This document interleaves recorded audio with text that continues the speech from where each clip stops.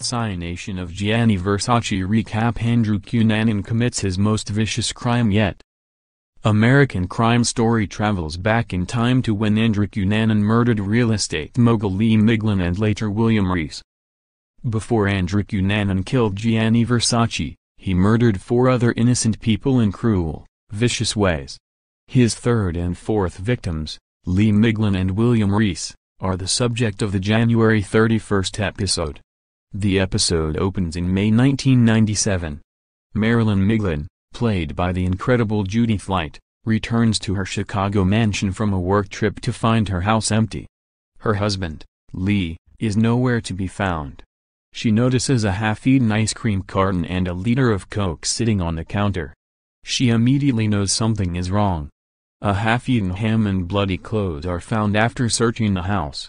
When a police officer asks if anyone has looked in the garage, her friend opts to go and help.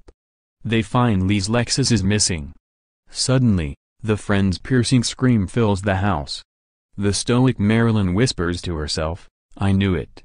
The episode then flashes back to 1 week earlier to when Lee and Marilyn are attending a special dinner. Marilyn gives a speech about Lee and practically bursts with pride about him. She's so proud of how far he's come, from being a coal miner's son to one of the most successful real estate moguls in the Midwest. He's a self-made man to a T. Lee also helped Marilyn achieve her dreams of running a beauty line. "He is my partner in every sense of the word," Marilyn says. But is there a secret side to the great Lee Miglin? Marilyn interrupts a secret phone call Lee is having with Andrew, and Lee keeps mum about who he was talking to. The next day, Marilyn heads off on a business trip. Lee seems overwhelmed with something, and Marilyn asks Lee to come along. He stays behind.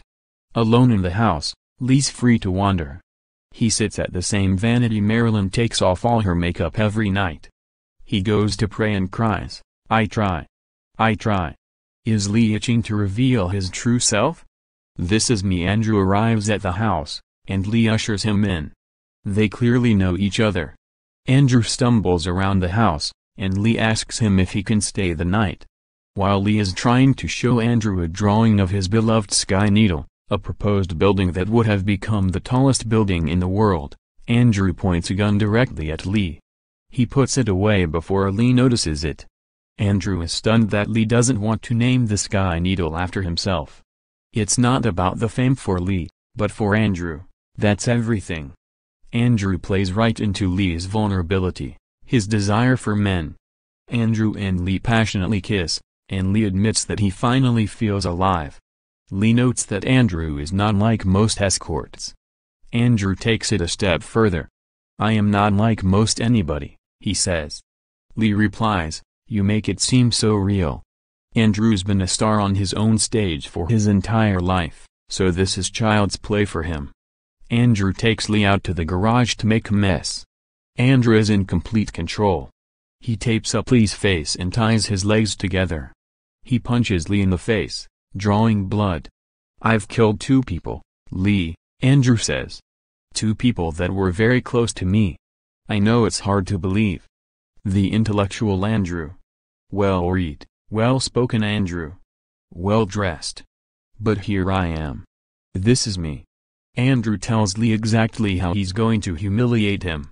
When they find Lee's body, he'll be wearing ladies' panties and be surrounded by gay porn. "I want the world to see the great Lee Miglin is a sissy," Andrew seethes.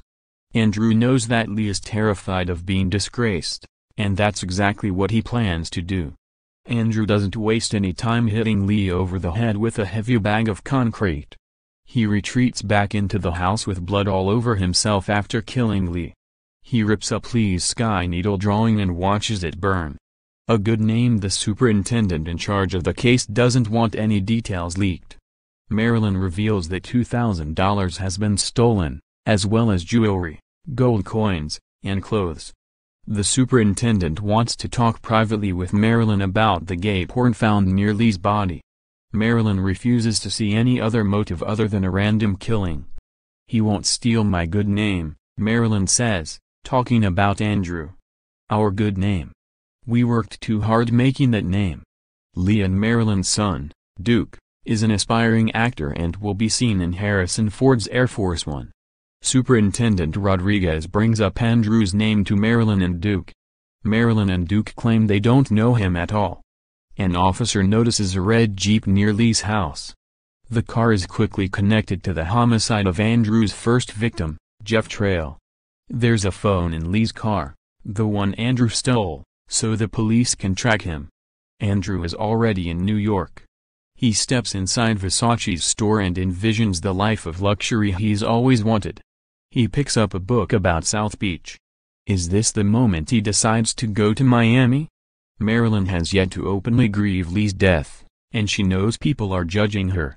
Marilyn doesn't want anyone to think her marriage to Lee was a sham.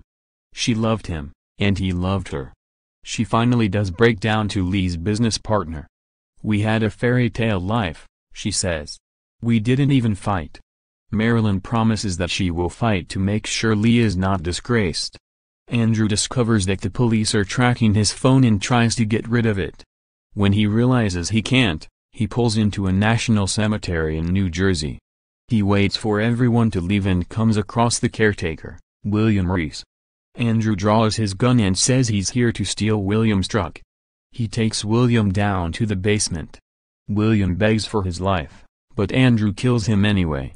He steals William's truck and drives away without even blinking. Marilyn finally does show her grief publicly on HSN. "He believed in me," Marilyn says through tears. "We were a team for 38 years. And I miss him very much." Marilyn knows that Lee would not have wanted her to wallow in grief. He would want her to push forward with her dreams, and that's exactly what she's going to do. Hollywood Lifers, what did you think of the newest episode of The Assassination of Gianni Versace? Let us know.